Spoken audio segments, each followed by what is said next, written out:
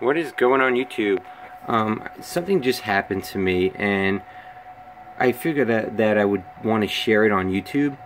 So this is what happened. I had bought a brand new Gen 8 battery. First time using it. I put it in this old XC truck that I had. It's a brushless truck. The ESC overheats a lot, and I took it out yesterday with my son, and first time using my new 2-cell Gen 8 battery, 5,000 milliamp, 50C. I put it in there. After a couple of minutes, it kept on overheating. I got annoyed, so I put the truck to the side, and I grabbed my son's Rustler and drove it for a couple hours or whatever. Forgot that the battery was plugged in, the ESC. It happens sometimes. I'm sure people out there forgot that they plugged their battery into the ESC, forgot to shut it off. The next day, they go back to the truck. Your battery is completely dead. Well, this is what happened to me this morning. I went to grab the battery. It was completely dead.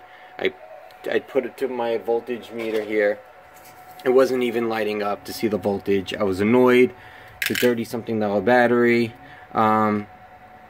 So there's a trick to bring your Lipo battery back to life, and I have done it before, but I never did a video on it. I'm not recommending to doing this because it could be dangerous. I've done it before and I never had a problem doing it. This is the battery right now. Look, it was at 0 voltage, and look at it now. It's beautiful. It's at 7.5 volts at 4.3 amps. I'm doing it. Here's the voltage per cell, 3.7 as of right now. This thing had 0. I have brought it back to life. So if you guys are interested in how to bring a Lipo battery back to life that you have totally killed and you're really annoyed, what you do is, and I don't recommend this, this is all up to you.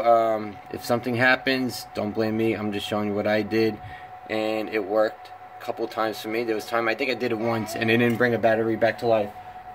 Second Geo. So what you do is you go to manual, you go to nickel metal mode.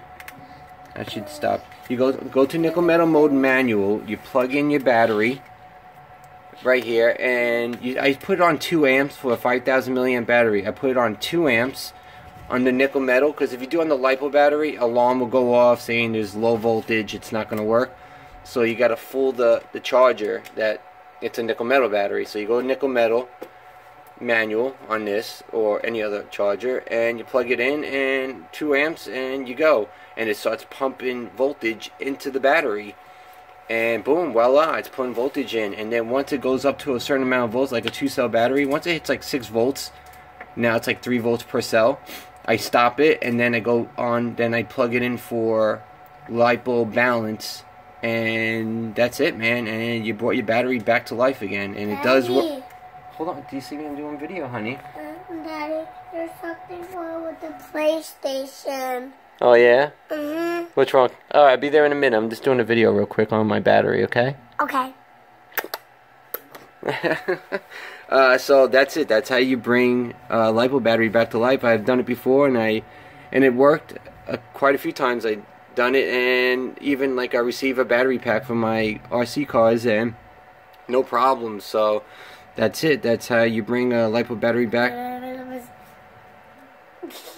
You're so funny. That's how you bring a Lipo battery back to life, and that's really it. Well, if you have any questions or anything, let me know. If you haven't subscribed, please subscribe to my channel. I'm trying to build it up. I haven't had the time to really do that many videos. I'm trying to get more RC cars. I have sold all my stuff, so I'm trying to get everything back again. So give me time, and I'll be getting some crazy bashing videos like I usually do. And that's it, man.